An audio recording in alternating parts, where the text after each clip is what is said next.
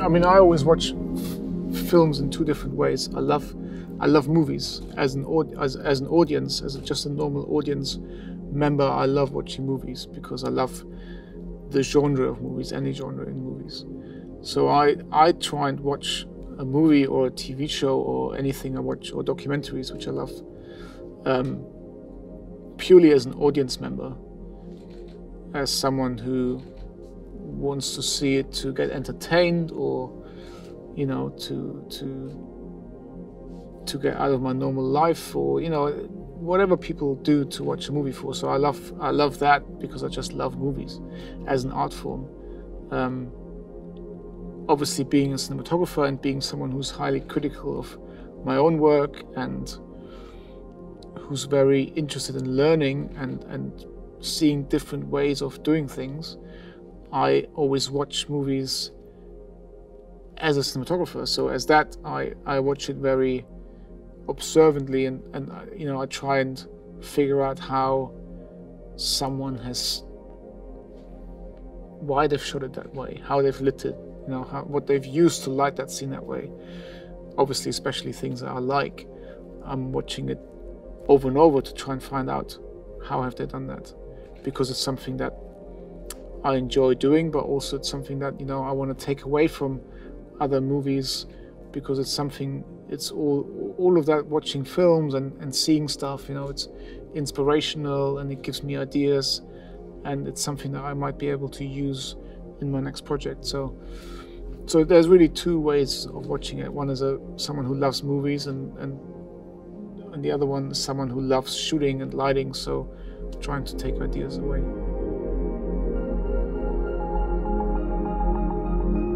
Maybe the difference is sometimes that, if you're doing a TV show, there's a lot of people who have something to say. You've got the producers, the director, you've got the production company, you maybe have the TV channel. They all might have their opinions. If you do an independent movie, you only have the director and yourself. Those are the people who decide exactly what that film's going to be like, which is great, because you're completely your own boss. You can decide what it is you want to do. When you do something that's bigger, a studio picture, then you have the studio who has an idea of what they want and how they want it to be, so you're not as much in control.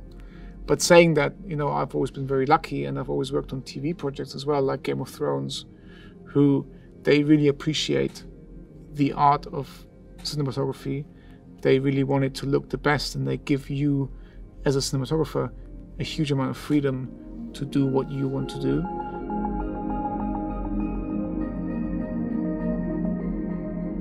In my career span, cinematography has reached its peak, then it died, or it didn't die, it got killed, and then it got reborn and started evolving again. So I was still shooting a lot of film when I was starting out my career as a professional cinematographer. I was shooting Super 16 and 35mm, and at that time we had reached the pinnacle of film.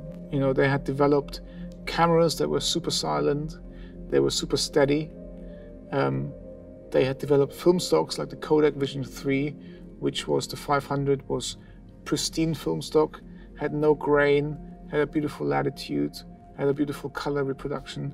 So it's very funny, because we came to a point where after 100 years, we made the best cameras and the best film stock. And exactly at that precise moment, they decide that we don't want to shoot film anymore, we're going to go shoot digital. So they kill film at that very moment when we actually come to the best of the way the film has been. And we start shooting digital with, back then, cameras that weren't as good as they are today. So over the last few years, those cameras slowly evolved in becoming better and better cameras, because everybody loves the look of film, but we were shooting digital, which couldn't give you the look of film. And so you started to, we were shooting the Sony Cinealta back then. Then suddenly we started to shoot with Pro 35 adapters, so we could use the old film lenses and to give us the same depth of field that you would get of a film lens.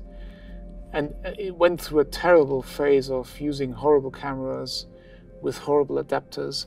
The cameras were like massively long. You couldn't do a car shot easily, stuff like this. To finally where, you know, something like the Alexa came out, and now we're at a stage after 10 years where you have a digital camera that, you know, is very nice to work with from a working practice, and it also has a very pleasant feel about it to that when you look at it, the image it creates is beautiful. And so we're back at a stage now where, you know, it becomes better. But obviously the industry is changing a lot. The cameras are changing every day. Everything is changing a lot more quicker. You've got cameras which are super small these days and still shoot 4K high definition. I mean, it's all, you know, it's changing rapidly. So, but yeah, it's, you know, it's just the way it goes.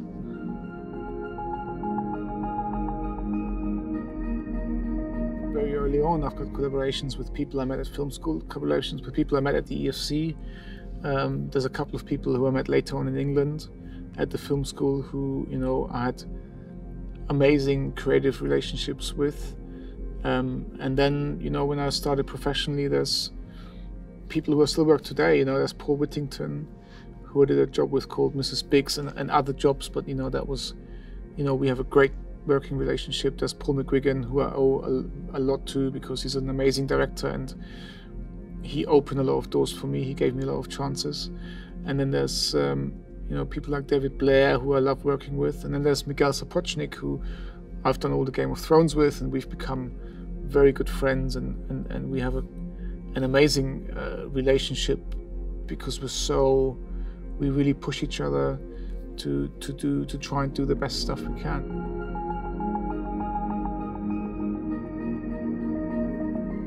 So generally, as a cinematographer, you do a lot of work with the production designer because, you know, the designer normally has a great idea of what they want the set to be like, and they have a thought about colors and everything. But when you come in and when you start collaborating and working together, it really becomes much more of a theme throughout the whole film. So you talk about colors and set builds and locations and all of that. You talk about this all the time.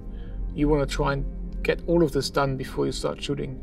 You know, you want to know, because you have an input into the way they build the sets, because you know about your lighting, so you can influence where they're going to put a window, or the size of the window, you know, or where they're going to put, you know, a camera trap, for example. All of those things are part of prep, and they always involve the DP and the designer and the director to work together and figure all of these things out.